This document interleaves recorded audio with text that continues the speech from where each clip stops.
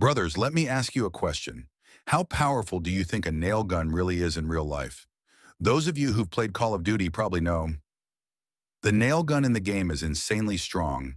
Its range is also ridiculously high. Some players even use it like a sniper. As someone who likes to explore practical stuff, I was really curious. This is a tool you can actually buy in everyday life. But is it really that overpowered? So in today's video, I specially got two different types of nail guns to find out the truth. Right now, I'm holding two nail guns, and honestly, these might be the most legit ones you can actually buy in China. The one in my right hand is similar to the one in Warzone. It's powered by air or electricity. The one in my left uses .2 caliber blank rounds to fire nails. It's said that both of them are pretty similar in power. But guys, nail guns in real life are a little different from what you see in COD. You can't just shoot them in the air. They have safety mechanisms to prevent misfires, so you have to press it against a surface to fire. Unlike the game where you just lift and shoot. Today, we're going to test the range and accuracy using the type where we can manually bypass the safety. And we'll use the more game-looking one to test raw power. This nail gun is quite different from the usual ones. It uses .2 blank rounds to fire, and as you can see, it even has a real chamber. That's where the ammo goes. Here's what the bullet looks like. .2 blank round. Not sure if it's legal to buy in China, but I remember back in school, our PE teacher actually used something like this to launch stuff. And here's the nail it shoots. Roughly 4 centimeters long. Pretty thick too. Loading it is easy. First, insert the nail into the barrel. It's a bit like a muzzle loader. Once it's in, we open it up, insert the .2 round into the chamber, and close it. Now it's loaded, but it still won't fire in the air, because again, it's a nail gun, not a real firearm. So we need a little trick. I got a small round adapter to press against the front. Now we can manually trigger the safety and pull the trigger. Let's try it. Firing now. Whoa, this thing has some serious range.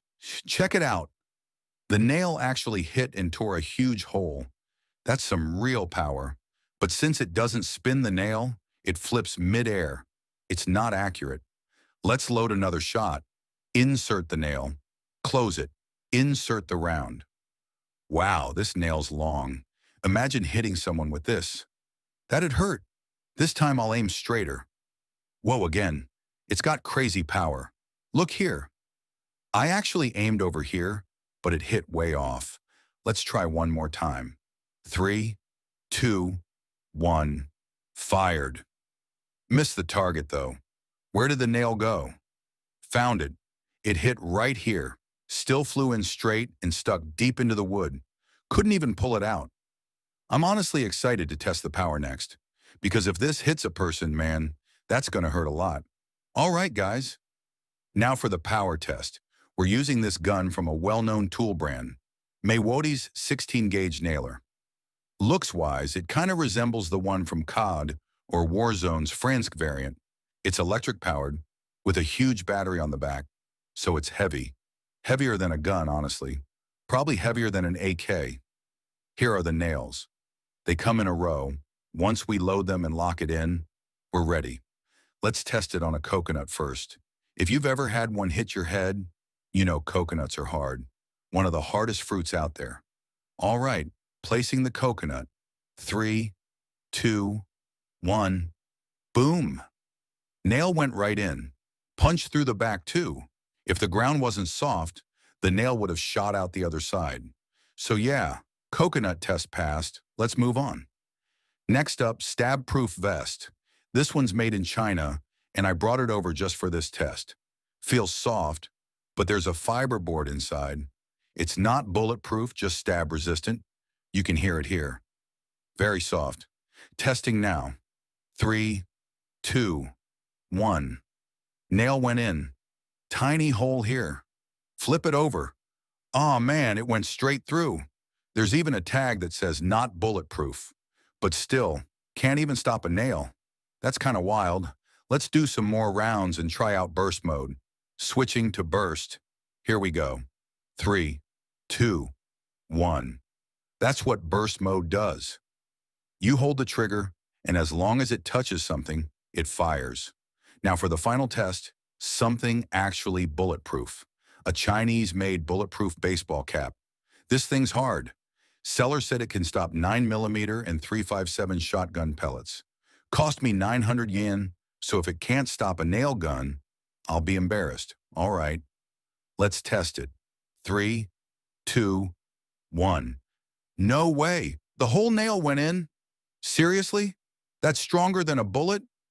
How can the nail's penetration be that strong? Let's try the front of the cap now. 3, 2, 1. Nope. Nail went in again. Isn't this thing supposed to be bulletproof? Okay, no way I'm ending the video like this. Let's try 2 more rounds. I'm not giving up on this cap. Here we go. Shooting again. The bullet hit here. There's a big lump inside the cap, which means it did stop the bullet, but it couldn't stop the nail. Why? Maybe it's the material. Bullets have soft lead tips, but nails are made of iron. So iron is harder than lead. That might be why the nail pierced it. Anyone with a physics or materials background, please explain this in the comments. In conclusion, even though nail guns aren't accurate enough to reliably hit a target like in games, they're definitely powerful enough to kill if aimed right. Whether it's in games or real life, nail guns can be deadly. Do not try this at home. That's it for this video. See you in the next one. Bye-bye.